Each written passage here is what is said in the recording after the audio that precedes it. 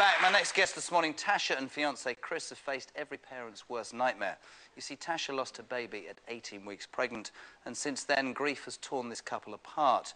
And even though Tasha is now pregnant again, they just can't seem to move forward with their lives. Very brave to be here. Tasha's on the show, guys.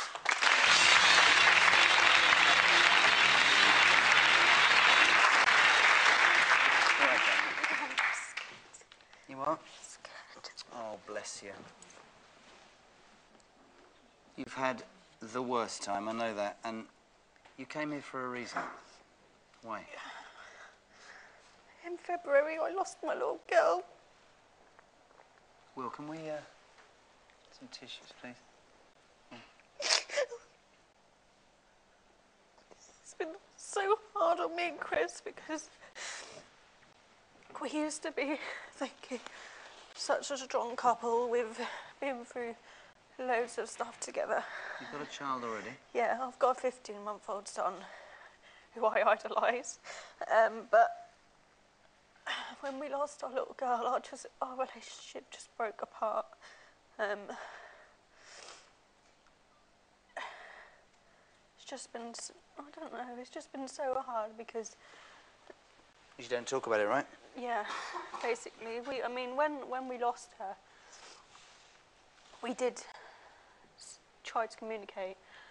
We tried talking about it, but it just seemed like we weren't getting anywhere. We weren't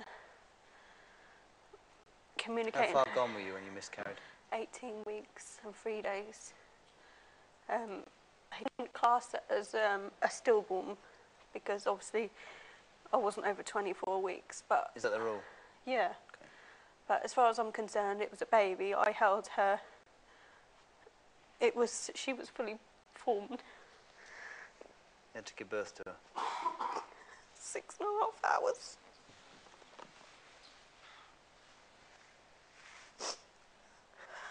When I started losing the blood, basically, I didn't think at first that it was anything wrong.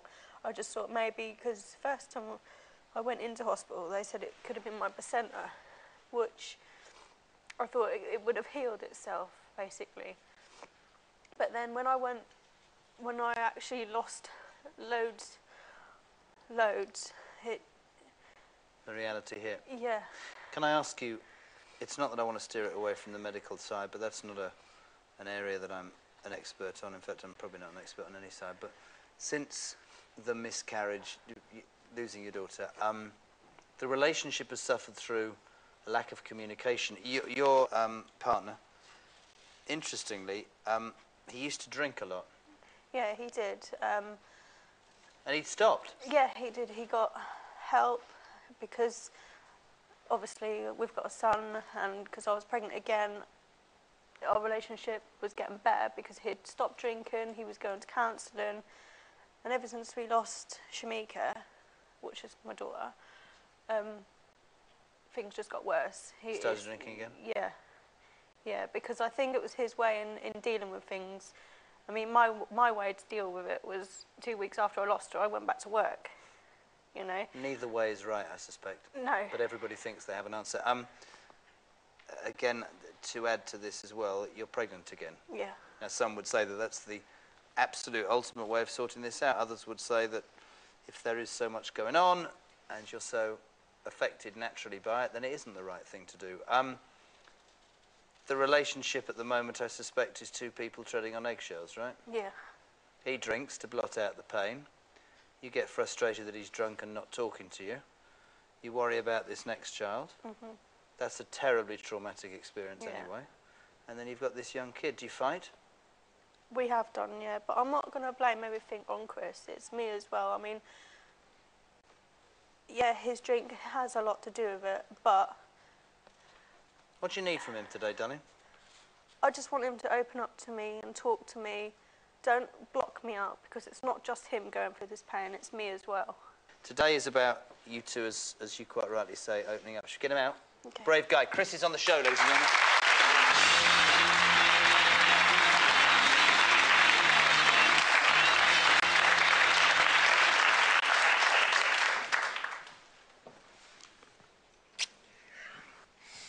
Chris, welcome to the show. Would it be fair, what Tasha said, that you guys don't talk? Yes.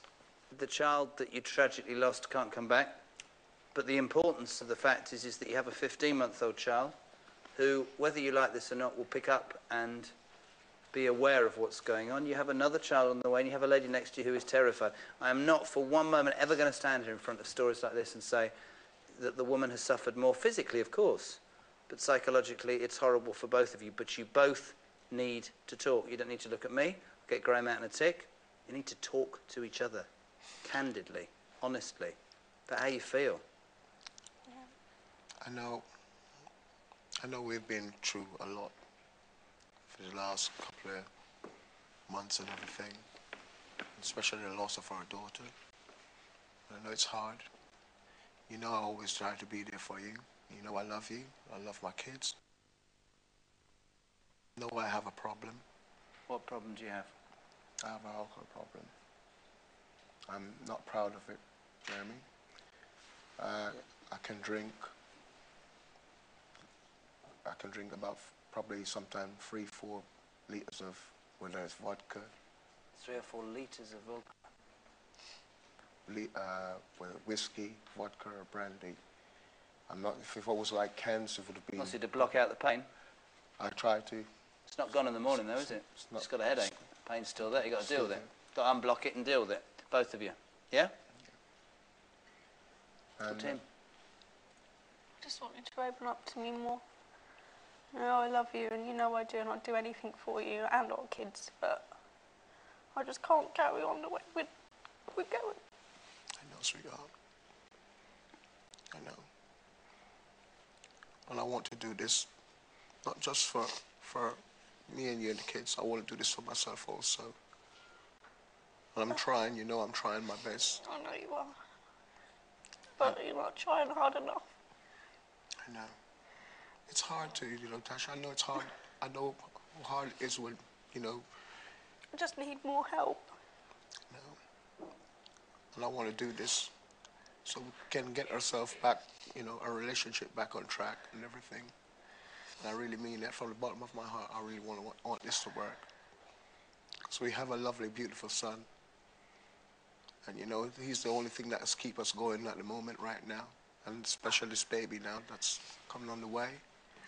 I'll just keep my fingers crossed and then hope and say this one will be full of fun and love and everything, which both parents will be there to give it as much love. I think the sentiment of wanting to talk, communicate, open up is fine, but sometimes, actually, when I started doing this show, I thought that counselling was a dirty word. I thought they wheeled out a man or a woman in a white coat who made you feel, you know, about that tall. But actually, everybody at some point in their life has a moment where we're blocked. We're a bit of a cul-de-sac, right? And you don't know which way to turn. Should we get him out? It's a genius, ladies and gentlemen.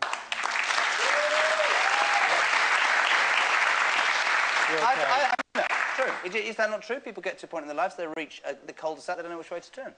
Yeah, and I think the relationship has been struggling for some time. And prior to coming to the show, you both did go to relationship counselling, but then ended up arguing in that session and never went back again. I felt so embarrassed. I didn't want to go back. Because you were arguing so much. You argued in the counselling session?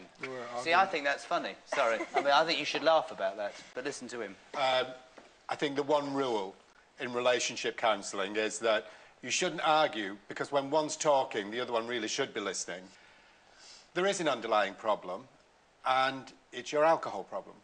I know that. And it's one that we can't ignore.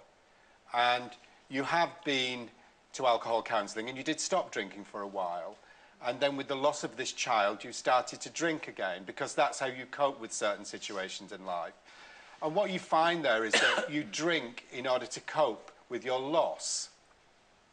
But she's alone, and she's not coping. And you have a 1-year-old child, she's 24 weeks pregnant, and she's not coping with the loss of her child.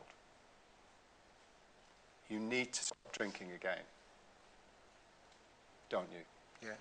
Because let's be really, really honest here. This relationship could work if we removed alcohol from the equation. You have to take responsibility for that. Yes, I know. I have to. And you do have to stop drinking. you talk very eloquently, but you need to act on that sentiment, I think. I think that's what we're saying, isn't it? Yes. I do have faith in him because I know that he can do it. He's given up alcohol before, and there's no reason why he can't do it again. But Isn't that the thing about addictions, that you turn to that crutch, if you like, when things are hard, and that's the thing you lean on?